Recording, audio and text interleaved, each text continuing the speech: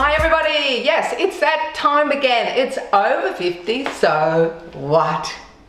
I'm Carol, and if you haven't seen the show before, this show is all about keeping healthy and active and having a fun quality of life as long as possible. And our first guest today is going to help with that.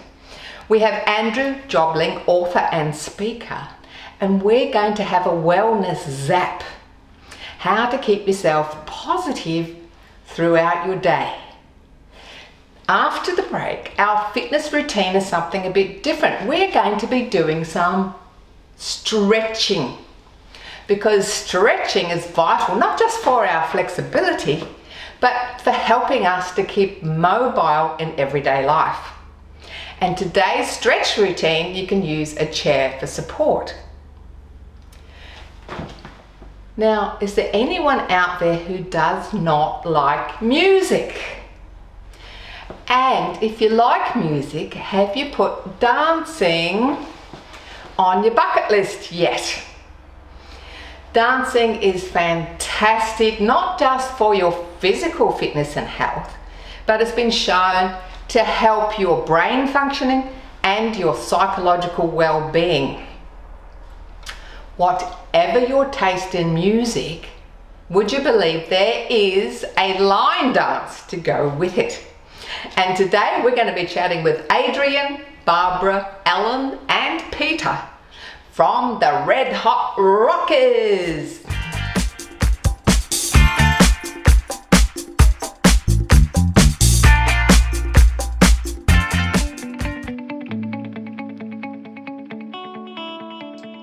Hi everyone, and welcome to your Wellness Zap. Are you feeling a little bit lethargic, a bit tired? You've lost your get up and go, it's got up and went. You need to pump yourself up, because today Andrew's going to give us some fabulous strategies on how to pump yourself up, to get your energy, to get yourself back on track. Welcome to Andrew, and over to you. Thank you, Carol. Yes. Pump yourself up. We're going to do it without any substances that are artificial, which is good news. We're going to talk about today, how do you lift yourself up when you're not having a good day? And I think we're humans, so we're going to have days that are not fabulous. Some days we're going to feel flat, we're going to feel lackluster, you know, depending on what's going on in your life, you're going to feel a bit down. So the question I have for you is, how do you keep yourself up? Or not necessarily keep yourself up, but how do you get yourself back up and doing what you know you need to be doing to live that wonderful life of joyful longevity that you want to live? So it's really, really simple. I'm going to give you 3 really simple things. And I think the first thing is to focus, refocus on your why, refocus on what's most important, refocus on your meaning or your purpose. And I talk a lot about finding your purpose, and to me it's got a face. So if you think about who in your life is most important, who in your life is going to be influenced by the choices you make, the decisions you make, who is the person that's going to be led by you, is going to be influenced by you, who's going to be inspired by you. And if you can think about that face, look at that face and go, yeah, I'm going to do it for that person because I want to be there. I want to be the best I can be. I want to be the best parent. I want to be the best husband or wife. I want to be the best grandparent. I want to be the best child. I want to be the best brother or sister or boss. Think about the faces, who you are influencing with your choices. Immediately, I know for me, that gets me back up and moving forward again. The second strategy is affirmation. Often when we feel flat, tired, lethargic is because we're telling ourselves, oh, I'm tired, or I'm flat, or I'm down, or I'm depressed, or I'm not in the mood, or I don't know if I can do it, or it's too hard. As soon as you start telling yourself those things, guess what happens? You start to believe it. So affirmation means tell yourself what you want. I'm full of energy and I feel fantastic. I'm on track. I do what I need to do because it's important to me. Start affirming, telling yourself statements that will lift you and get you into the mood that you want to be in. Step number 3, take action. the thing that's most going to get you pumped up is action, even when you don't feel like it. So here's a strategy for you. I want you to imagine you are a robot. You're not a human. You don't have feelings. And I just want you to get into action. If you're going to get up in the morning and go for a walk, when that alarm goes off, don't allow yourself to feel just as soon as you hear the alarm, you get up, you take a step, you take another step, and before you know it, you're in action. And as soon as you take action, you are going to feel amazing. I always know for me with exercise, the thought of doing exercise doesn't really excite me. The thought of being done with exercise and how I'll feel after it always excites me. So I will get up, I will get into action, whether it's eating breakfast, whether it's exercise, whether it's snacking on the right foods, whatever it might be. Take positive action and you will start getting pumped up. So Carol, tell me a little bit about what pumps you up. Well, I'm a disco queen from way back, so one of the things that gets me going is putting on some positive music and, you know, just jumping around like a crazy woman to disco music, and that sort of takes me back to all the fun times I had when I was younger and the disco days. So music really pumps me up, but I do also use those positive affirmations and that positive self-talk that you're talking about. So I definitely do that myself on a daily basis as well. Wonderful. Well, thank you for sharing, Carol. Well, everybody, I hope you've got some great ideas there. Think positive, take action, and see if you can put that into place right now. So thanks, Andrew, for sharing those strategies, and we'll see you again soon on the Wellness Zap. See you later.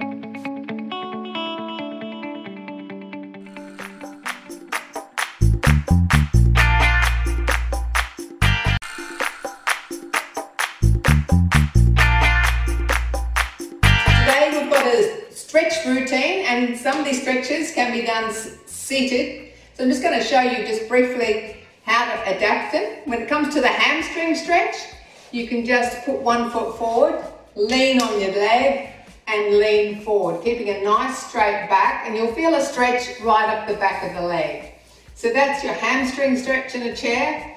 When it comes to the calf stretch, all you need to do is really pull. You can be sitting upright. Really pull that toe right back. Pull it back as far as you can, and you'll feel the stretch in the calf. So really focus on pulling your toe back. And this is another adaptation for the hip flexor stretch. If you feel comfortable, can sit near the edge of the chair, and you can just let one leg drop and push your bottom forward. So really push forward there so you feel the stretch there. So there's a few options for you. Enjoy the stretches. Let's do it.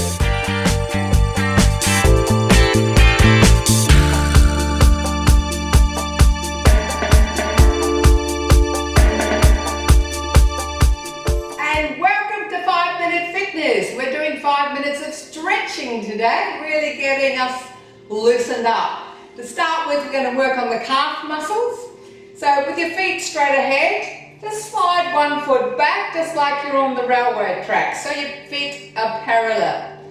So nice straight legs for your stretch in your calf muscles. So just lean forward like this, just make sure your feet are straight and stretching out the calf muscle. Very important to do as we get older. The Achilles and the calves become tight, and you definitely don't want to snap your Achilles.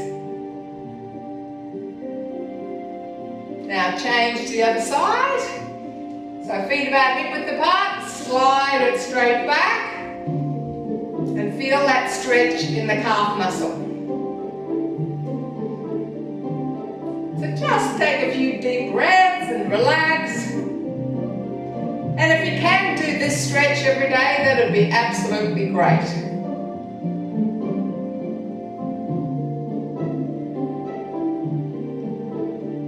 And bring it in. Now we're going to do another calf muscle stretch. So we just take the foot back a little bit, and then we just bend the weights on the back leg. So this is a bent leg. This one is a deeper stretch. Gets the calf muscles underneath. So just hold it there. Keep the abs nice and tight.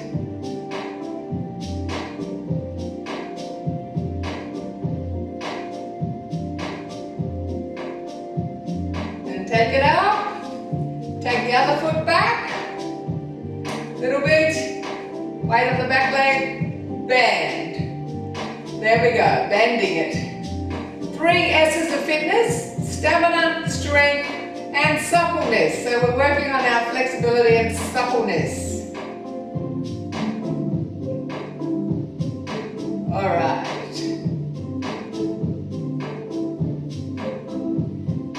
Now we're going to do one that's really important because we sit down.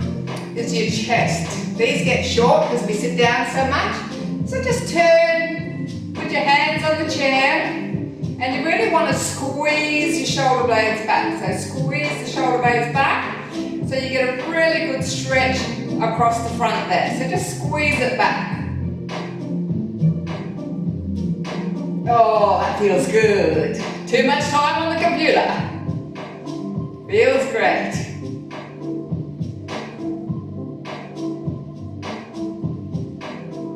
Alright, now another one that's really important for your back is the hip flexors, because if you sit down, these shorten, put stress on the lower back. So I'll show you a standing hip flexor stretch. So we take one foot back, the heel is lifted. Note the heel is lifted. Then we bend both legs, and you're going to tuck your pelvis under, squeeze your bottom, pull your abs in, and tilt your pelvis. And you should feel a stretch coming through the front here. Hip flexor stretch. Please try and do this hip flexor stretch or any other hip flexor stretch every day and really help with your back care.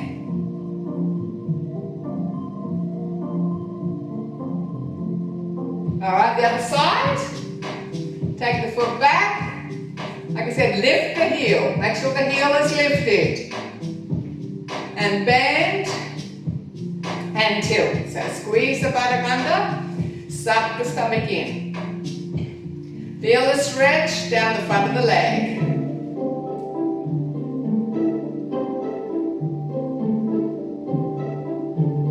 Oh yes, you're going to feel good after this.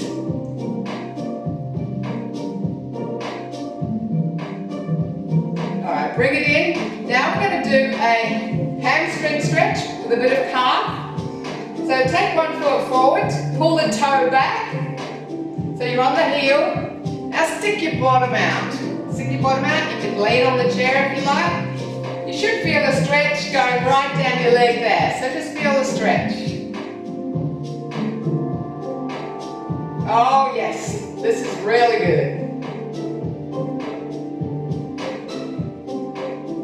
This one will help prevent some of that lower back pain as well. Come up. Other foot forward. On the heel. Toe up. Stick the bottom out. Stick the bottom out. Stick it out. Just hold it there. So every stretch should be held for at least 10 seconds. And we're only doing all these stretches once on each leg. But if you want to do another 5 minutes or so, just do it twice on each leg.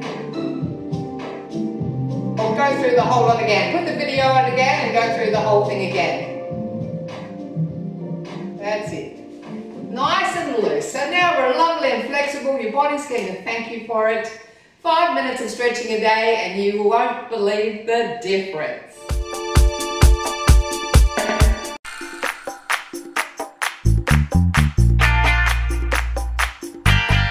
Adrian Spadaro has been teaching multiple dance styles for over 30 years. And he's been inducted into the Victorian Rock and Roll Dance Association's Hall of Fame. And he'll tell you that anyone can learn to dance and you don't need a partner to do it.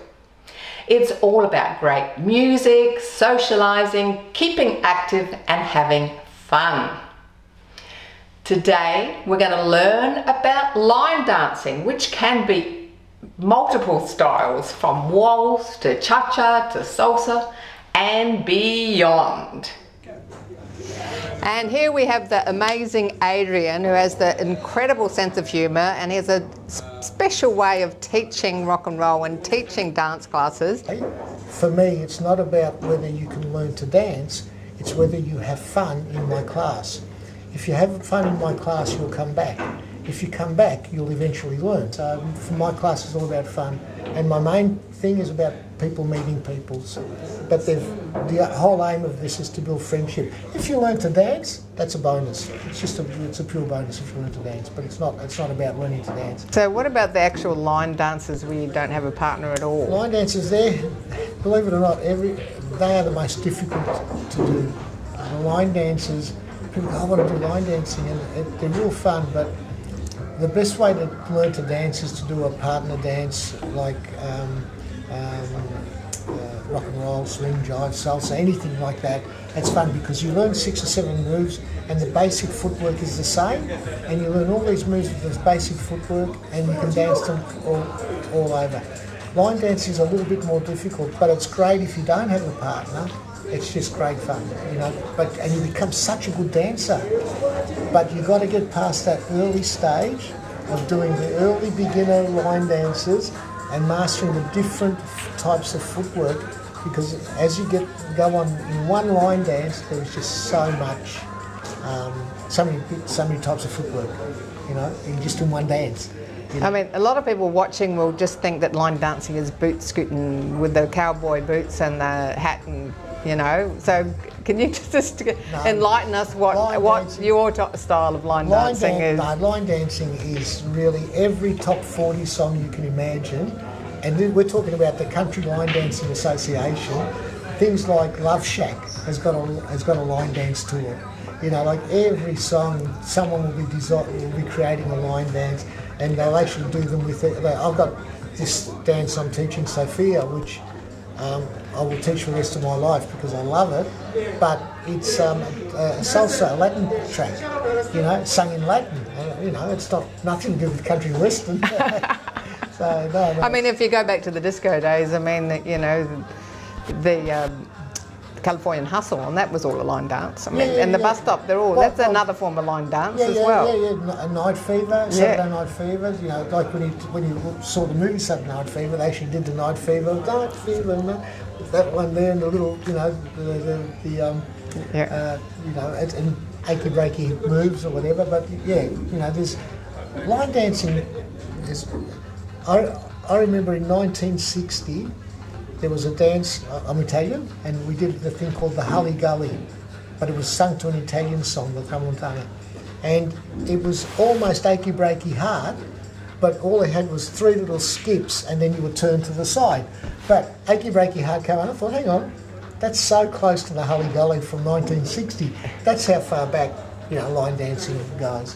So what about the line dancing with partners? That seems like a new concept. Well, that's again a sequence dance, and they're just partner dances where you do the same move over and over, but instead of moving around, you're just dancing on your own spot and moving left or right, and it's just a variation of a sequence dance. 1, 2, cha-cha-cha, back half a turn, back half a turn, leaders move in front, and step 2, 3, 4. 1, 2, cha-cha-cha, back half a turn, back half a turn, cha. You know, they're really popular, you know. The rock and roll waltz has just been around forever, and I dare not play it in dance because they'll come up, where's the rock and roll waltz? You know, or the cowboy cha-cha, same thing. So, you know, there's different styles. There's the ballroom sequence dances, nouveau, then there's the western swing dances, and you know, they're all great. They're really great fun. But any dancing is fun if you're dancing to music you love. You know, and that's the main thing. People need to find, you know, style and music that they like, and then that will drive them. So what would you say to any other 57-year-old that might be sitting at home thinking, oh, I thought I might like to try some dancing, but, you know, I've got 2 left feet and 4 right feet. What would you say to someone like that? Go and find a really good teacher, and they'll teach you how to dance. But in our 10 years, we've seen a number of men, typically, who have 2 left feet, or they think they have, but with the right tuition and the right guidance, they're great. They can dance. Excellent. Yeah. So why do you love it so much? It's social. It keeps me active. and it's a lot of fun. What happens to a beginner? So someone's come for the first time, how do you guide them through the process? The stress level will be high initially because you don't know. But after 2 weeks, and you've danced it over and over after 2 weeks, it suddenly is, how easy is this? Yeah. But too many people give it up after 2 weeks, you know, and they just lose that chance. And you know, and really rock and roll, especially for guys, I could stand still and lead my partner around because rock and roll is mainly in the leading. The footwork gives you your timing, but if you know your timing and you can see what the girl's doing, then, or what the follower's doing, then basically you can stand still and just get out of the way and still dance rock and roll, which is why it's such a great dance. Every other style, if you get it wrong, you step on someone's foot or you trip over their foot. Like rock and roll, it's the best. Too many people give up on things that they try, anything they try, because our ego we don't like to get things wrong or get things wrong in front of other people. A lot of us, you know, maybe have been put down in school, and you know, in school, if you get things wrong in school, you get laughed at, or you stay down, or you fail, or you get yelled at, or you get spanked. So being wrong is not a good thing, and being wrong in public is not a good thing. But if you get past that, the rest of your life is pure joy. You know, because when I look at people on the dance floor, they're all smiling, they're all laughing, they're all having a good time. How long do you think you're going to keep dancing for? Oh, till I drop dead. I love dancing. If I can dance about 7 days a week, I'll be dancing. Finished up going for a lesson, my first lesson. My first lesson was, yeah, doing what they were doing, but I thought, I reckon I can do this. It was like a big challenge, and I started, and it was within 2 or 3 months I'd done 10 lessons. There's no look back. I mean, my life has just changed so much, and I'm the happiest man in the world. Ah, excellent. That's what we like to hear. It has changed my pardon me, my own person as well. You know, I'm just happy all the time. This thing's so good, you know, and you just go out dancing and you have fun. Yeah. Lots of them are forgetting their worries at home or issues at home, and they're just coming out and listening to music and dancing with people who want to dance with them. And that's the best feeling. Thanks for watching the show today. We hope you feel a little bit pumped up and a little bit stretched out.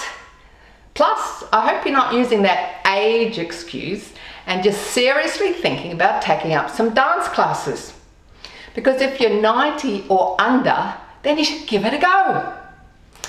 If you'd like to know more information about Andrew Jobling and the Red Hot Rockers, then go to Facebook, Over 50 So What. All the guests you see on the show you'll also find on the website, carolohalloran.com. And please subscribe to our YouTube channel. All replays are there, plus lots of energizing fitness videos to help you bounce through the day. Over 50, so what? Be active, stay connected, and keep dancing. I'm Carol. See you next time.